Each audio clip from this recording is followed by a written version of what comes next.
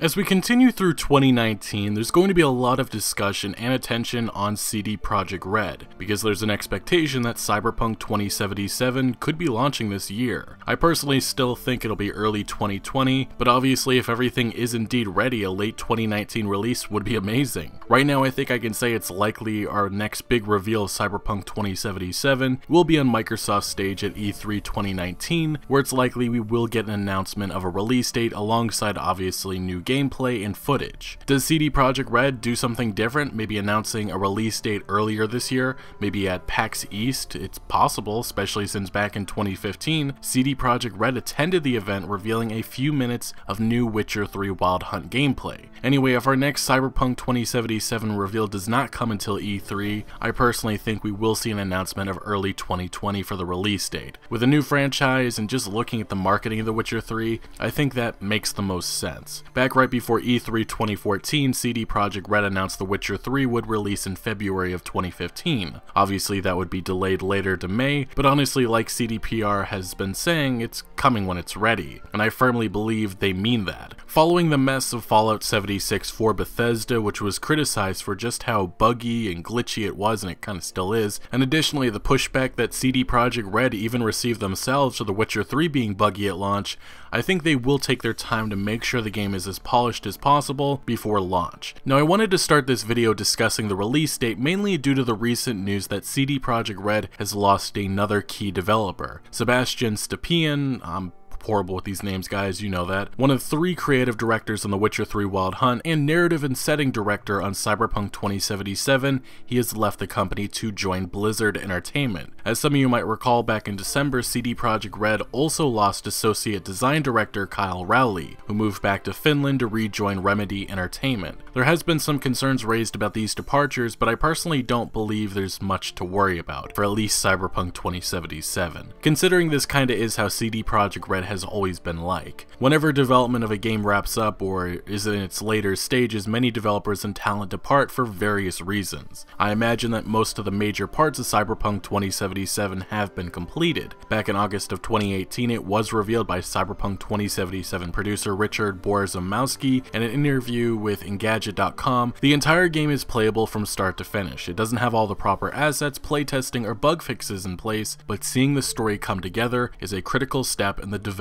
process. What I believe is currently being focused on is polishing the game and adding tons of side content, whether that be quests or cool features like flying vehicles, which is a possibility that may be more unlikely right now. But with these departures, it definitely seems like work is starting to wrap up, which should be encouraging news to anyone hopeful for a release date this year. Additionally, in recent days, CDPR did respond to concerns surrounding Sebastian Stepien's departure by saying his departure does not affect the pace of work on our latest title in any way. The team working on Cyberpunk 2077 already has over 400 people, which is actually an increase since back in August it was said the company had 300 to 350 people working. So yeah, nothing I'm personally worried about, as this isn't necessarily abnormal. In some other more recent news, CD Projekt Red community lead Marcin Momot has been addressing some questions on the official Cyberpunk 2077 forums. One asked, will there be multiple ways to fire a gun, like a setting to not look down the gun sight and just see the reticle? He would first respond explaining, like most first-person shooters, you can of course hip fire, and he would further add in his next post, various augmentations will be able to improve firing from the hip,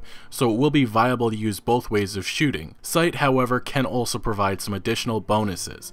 Yeah, so there has been some questions or concerns surrounding gunplay, and personally myself, I thought that it looked pretty good in the gameplay demo that released months ago. Clearly gaining specific augmentations will make this aspect easier in certain areas of combat. The CDPR community lead would also address one more question surrounding the game's soundtrack. In the past, there has been some rumors that people like Kanye West and Lady Gaga could be involved due to Kanye, for one, following the Cyberpunk 2077 account on Twitter, and 2, with Lady Gaga, the Cyberpunk 2077 Twitter account randomly kinda just commented on one of her tweets. Anyway, these are just rumors that could lead to nothing, but on the subject of the game's soundtrack, Marcin Momot stated, looking at the songs being posted in this thread, I have a feeling a lot of folks will be really surprised with the general music direction we're taking with the game. It will obviously match the theme and complement the world just right, however, I don't think many are expecting where we're going. And for those curious, this thread is 1 100 pages long, with people posting various songs that they believe fit with Cyberpunk 2077, and I do think music in a game like this is extremely important, and being how much I love the soundtrack to The Witcher 3 Wild Hunt, I expect they'll knock this aspect out, although I genuinely am curious what direction they may or may not take. Now, there are a few more developer responses coming from this forum that I do want to mention. The next question, or really a statement made, is someone saying they do not want a morality meter in the game. They mentioned games like Red Dead Redemption 2 that incorporate it. In the game, it's called the honor system, and they feel it does not work. Obviously, that's subjective, as personally I do like it, but I understand how some people could become annoyed by that system, as any simple action like running into someone accidentally could result in you losing honor, as well as honor dictating how certain aspects of the Red Dead Redemption 2 story will go. Well, anyway, Cyberpunk 2077 developer going by the username Ben Zen would respond saying, "We won't do an arbitrary morality meter for Cyberpunk. We try to handle these things in a more organic way by tracking choices you make and how they affect the people you interact with. So a ganger on the other part of the city won't care if you told a fixer to F off, but the fixer might remember, or maybe they know each other, so now you have this whole new situation on your hands. Basically, we try to keep it as true to life as possible." Now, another developer going by the username Lilea also addressed a few questions and confirmed at the moment the only transportation in the game is walking on foot and using an array of motorcycles and vehicles. This developer would also kinda tease the game's photo mode and how it may or may not work. But continuing on, something that's been a bit of a controversial subject as of late is the Epic Game Store. And recently, someone took their fears to Twitter, posting under some fan art that was posted by the Cyberpunk 2077 Twitter account saying, "Please, please, please don't make this game an exclusive on the Epic Store." And CDPR actually did respond with a pretty firm "that ain't happening," saying, yeah,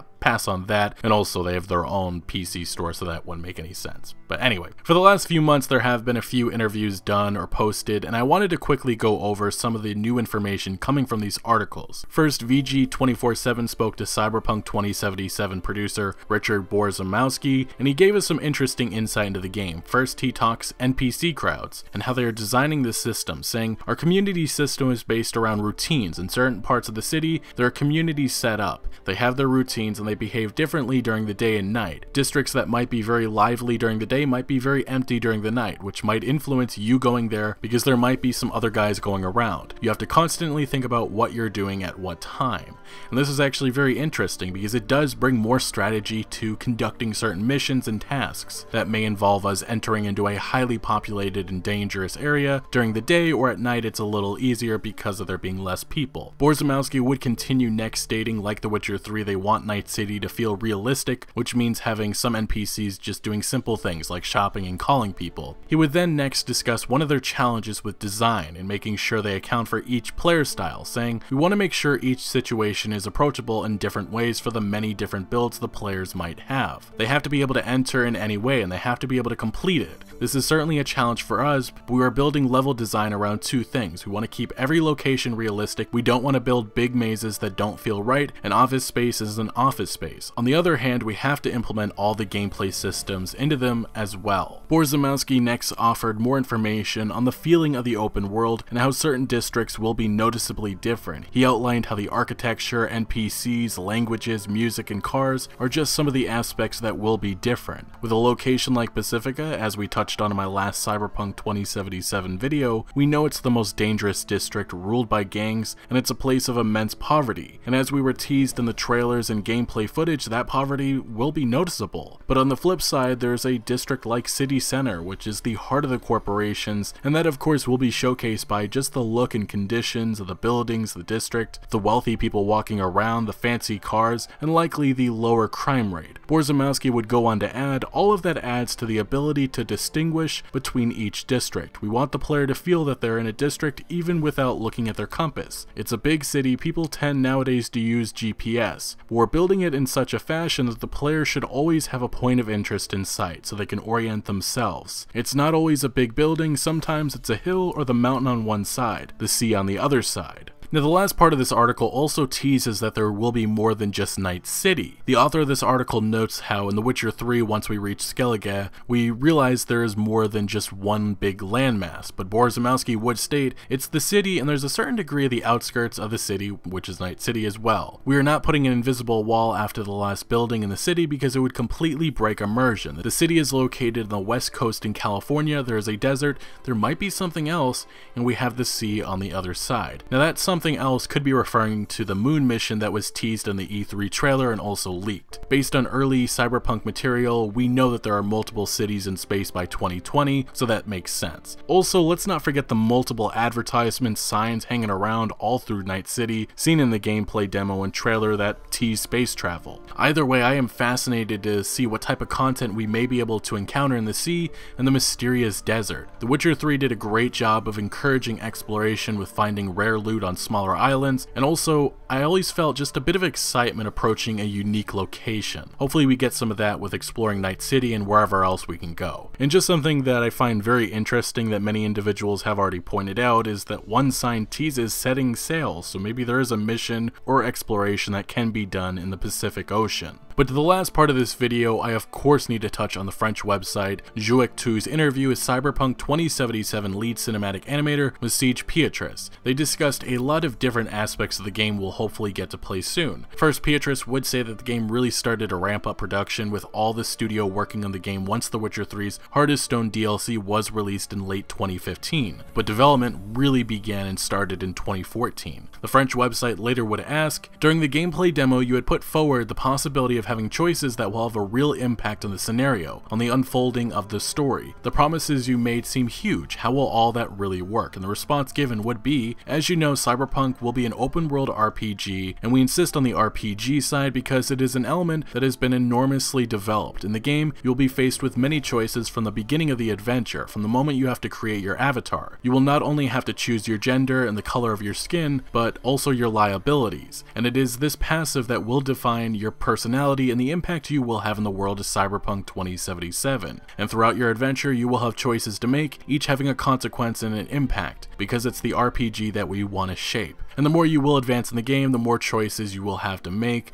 not to mention that you can interact with most NPCs. Continuing on, the next question we have is, can you describe the open world of Cyberpunk 2077? What will be its size, for example? Can we expect different settings such as more natural spaces, or is it a game where we will be confined to a large urban city? And the CDPR dev would respond saying, measuring the size of the open world of Cyberpunk 2077 is difficult. To compare to The Witcher 3, let's just say that the world of the latter was very vast in its length. It was an open world made of very large natural landscapes. Going from point A to point B took a long time because you were riding, but also because it was a game that stretched horizontally. The world of Cyberpunk 2077 is above all a vertical world with buildings everywhere, and it is difficult for us to establish a metric comparison. In the demo, you saw the main character waking up in his apartment, looking out his window and seeing a living world. To go out, take the elevator, you can see there are several floors in a building. The game will allow you to enter many buildings knowing that everything was done by hand, because we believe that quality comes first through manual creation. Nothing is procedural in our world. This is where the city of Night City will be vast to go, thanks to the verticality. Interestingly, it looks like we have confirmation that there will not be procedural generation. There had been early rumors that certain aspects of the world would be used with this, but obviously not. Everything will be handcrafted. Next question we have is, we could see in the demo that it was possible to use knives. Should we expect ad hoc use, or will they be as important as firearms? And Pietrus would give a long response giving an overview on how weapons work in the game.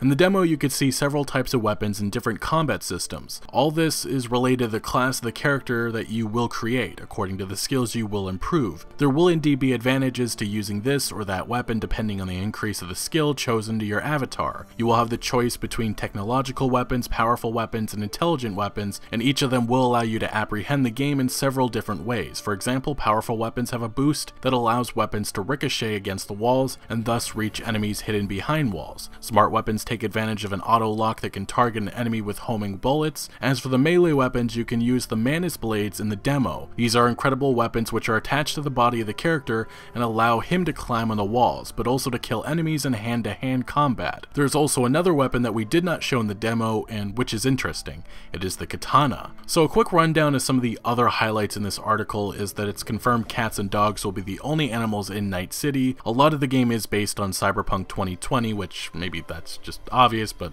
just pointing it out. You can take control of any vehicle you see in the game, except obviously the flying ones. You will be able to customize your car. Gameplay to a cinematic scene is said to be seamless with the slightest transition that you may not notice. And lastly, the game will come when it's ready. So we discussed a lot of new information. Things have been somewhat quiet as of late, and I imagine as we push forward into 2019, we should hear a release date announcement very soon if the game is going to be releasing later this year. And no matter what, I imagine we will see or hear something around E3 2019 time, which happens in June. But yeah, this and The Outer Worlds are my most anticipated games moving forward, and I'm just really excited to jump into both of those worlds and get fully immersed. Anyway, what's your opinions on all the information we discussed today? Do you like how the gameplay looks, and do you think Cyberpunk 2077 could release in fall 2019? Let me know your thoughts down in the comment section below. But thank you for watching. Make sure to leave a like if you did enjoy this video or found any informative value, and consider subscribing for much more Cyberpunk 2077 content to come, and I'll see you later.